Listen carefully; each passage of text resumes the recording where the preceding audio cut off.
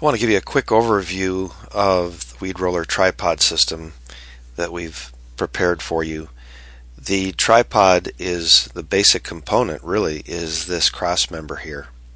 And with the cross member, it has the holes mounted so that you can mount your bracket that comes with the weed roller that connects to the square tube on the weed roller.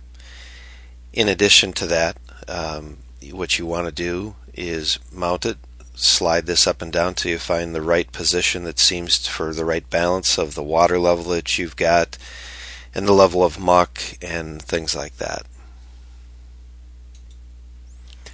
Now, as far as the auger feet themselves that just simply mount on the bottom of the dock post, determining how far you go into the bottom, well, I can tell you that I have seen situations where we needed to auger down, even maybe a couple of feet to make sure it's secure, and I've seen other times where it was not necessary to go that far. But ultimately you're trying to protect the weed roller and protect your investment, and so you're going to want to make sure that that is very secure.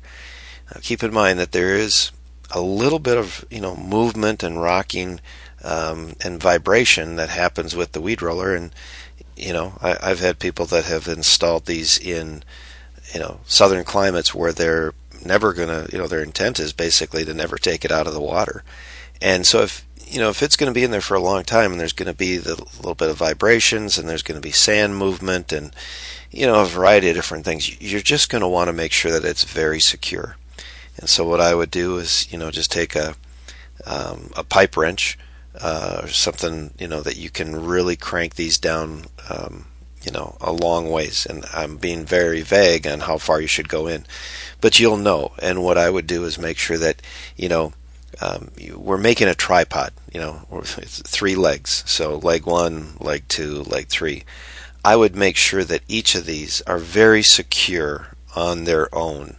The weed roller won't be secure on its own, but I would make sure that each of these are very secure on their own before you even consider hooking up the weed roller to make that stable and solid bond of the 3 legs. So if you've got any questions on this, give us a call. Weeders Digest, 763-551-1441. Thank you.